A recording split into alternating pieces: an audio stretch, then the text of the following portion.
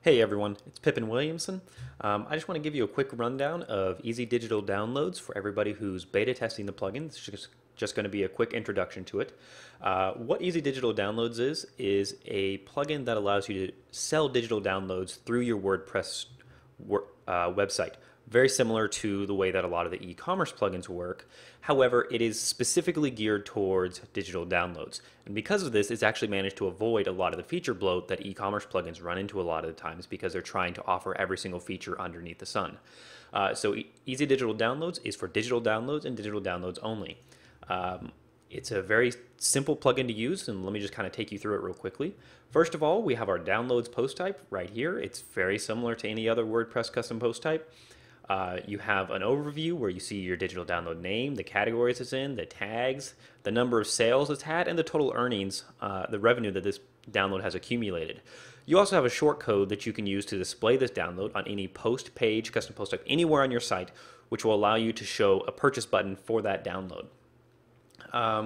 When we are editing the download, first of all, we have our download stats up here at the top right, our sales and our earnings.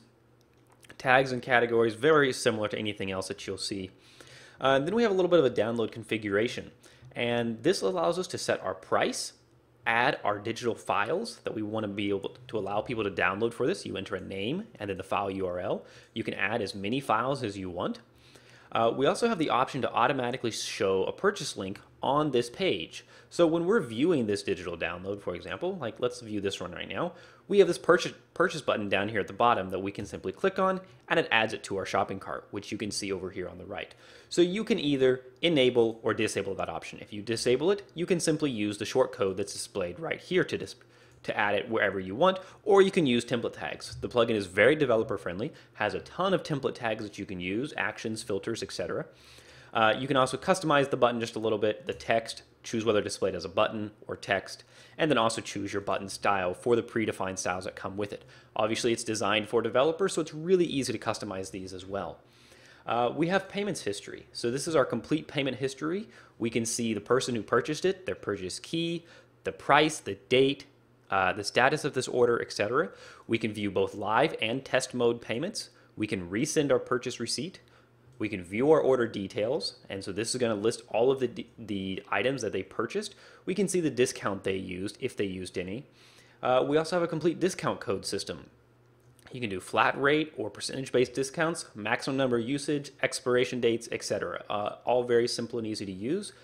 We have a reporting page, which is just 3 graphs, the download performance and sales, so the number of downloads or purchases each download has, the amount of revenue that each download has generated, and then also the number of earnings or the revenue per month for the current year. We also have a simple settings page where we can put the plugin into test mode. We can define our shopping cart page, our success page, our currency, a few other details about the currency, our payment gateways. By default, the plugin comes with PayPal and the manual payment. As add-on gateways, we have PayPal Pro, PayPal Express, and Stripe, which will be available to everybody soon after official release. You have your settings for each individual gateway down below. You can configure the email that gets sent out, the purchase receipt. You also have, it's a fully HTML enabled email, so you can put anything in here you want. It can be images, HTML, you can style it however you want. You have some email template tags down here. We also have a little bit of miscellaneous. You can enable or disable Ajax on the plugin. So if you disable Ajax, nothing is going to be Ajax whatsoever. But if you enable it, adding to the cart, transitioning through the checkout is all going to be Ajaxed. You can restrict purchases to logged in users only, and you can choose to show a registration form on the checkout page. On the front end of the site, once we add a plugin or a download to our shopping cart, it's going to look like this. Let's go ahead and add another download really quickly. Go to Simple Notices Pro. Click here to purchase again. It shows that I've already purchased it, but I'm going to purchase it again. We can see there it is. I can remove it if I want. I can go to my checkout, choose my payment method. I'm going to choose manual payment for now. Click next. It's Ajaxed. I can apply a discount if I want, but I didn't enter one. Now I can click purchase. It's successful, and there's the success. So there it is. That's the plugin. It's pretty simple. Oh, there's one other thing, is you have your available downloads. You can purchase at any time or re-download. So here I can go download this one, and there it is. So let me know your thoughts, and thanks for beta testing.